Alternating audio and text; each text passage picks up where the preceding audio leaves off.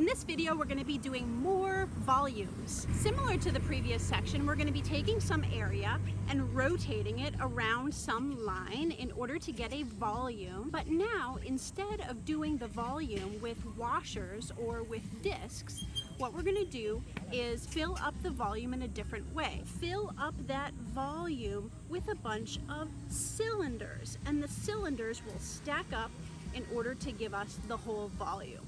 This is best seen by an example and a drawing, so let's get to it.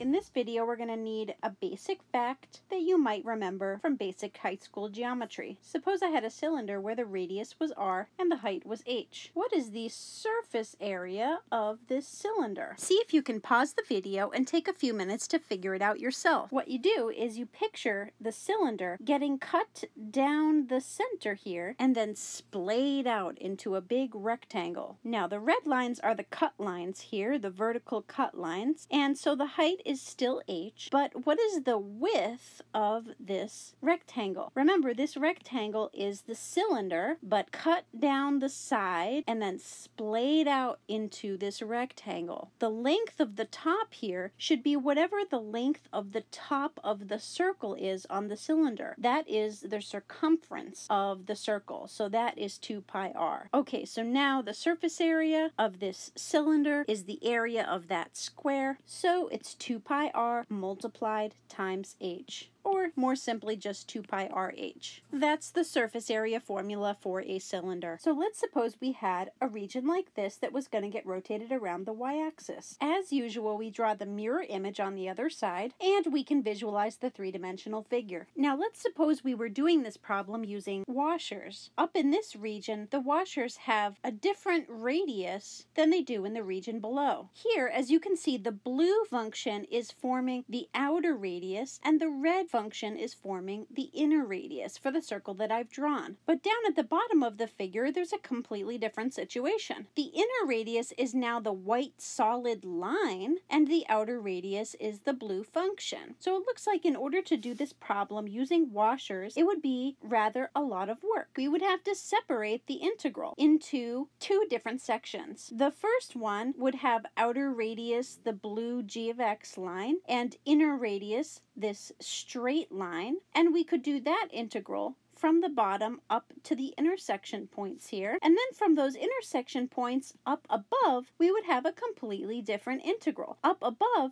we have the outer radius according to the blue g function, and the inner radius according to the red f function. You can go ahead and try a problem like this, but there is a better way, using cylinders, that we'll talk about next. Okay, so back to our picture here. What we're going to do is, instead of slicing the figure horizontally like the washers do, we're going to slice it vertically. Let's picture one of these vertical slices going around and rotating around the y-axis. What does this form? Well, it forms a cylinder. Now, the height of the cylinder, according to this particular picture, would be the f function minus the g function, and the radius of the cylinder would be simply the x value. So in order to find the volume of the three-dimensional figure, instead of taking the integral of some washer formula like the previous video, we're going to take the integral of the surface area of the cylinder. Imagine these cylinders stacking up, one cylinder inside the other cylinder, concentrically stacking in order to make the total for this three-dimensional volume. Now, the general idea for using cylinders is that we're going to integrate from x equals a, which is the left x value, to, say, x equals b, if that was the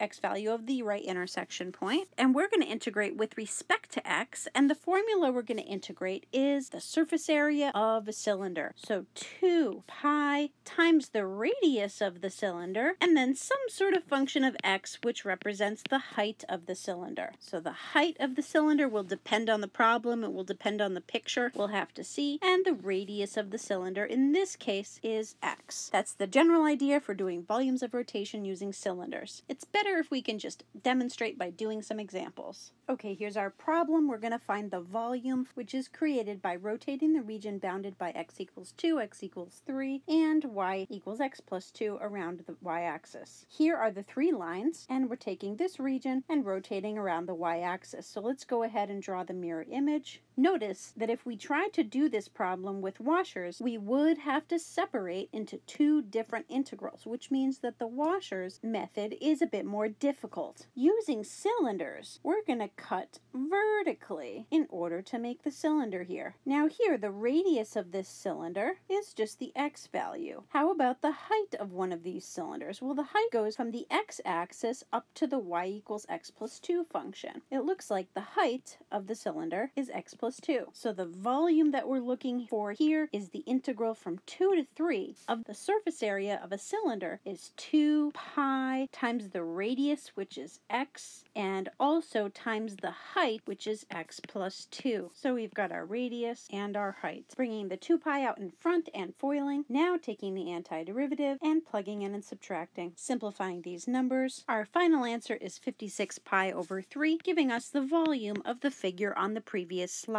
Suppose I had a region that was rotating around the x-axis and I wanted to do cylinders. Say, for instance, if I had 3 lines and I was rotating this around the x-axis. The mirror image would look something like this. And where are my cylinders? Remember that your gut instinct using washers might be to slice the figure vertically, but cylinders slice the figure in the opposite way, in this case horizontally. So where are my cylinders? I slice it horizontally, get the mirror image of that horizontal slice on the other side, and finally there's my cylinder. Again, the volume of the total figure would be an integral of the surface area formula, 2 pi times the radius. Let's look at this. What is the radius of this cylinder? Here the radius is the y value, and the height of the cylinder would be some height function that I could obtain by subtracting, say, that line from that line in order to get a function of y, and then I would integrate with respect to y. This would go from the lower y value, say, call it c, to the upper y value of d, and then we could proceed to find that integral and get the final answer for the problem. We're going to do more of these in class, and I hope that you'll read ahead so you'll be prepared for class.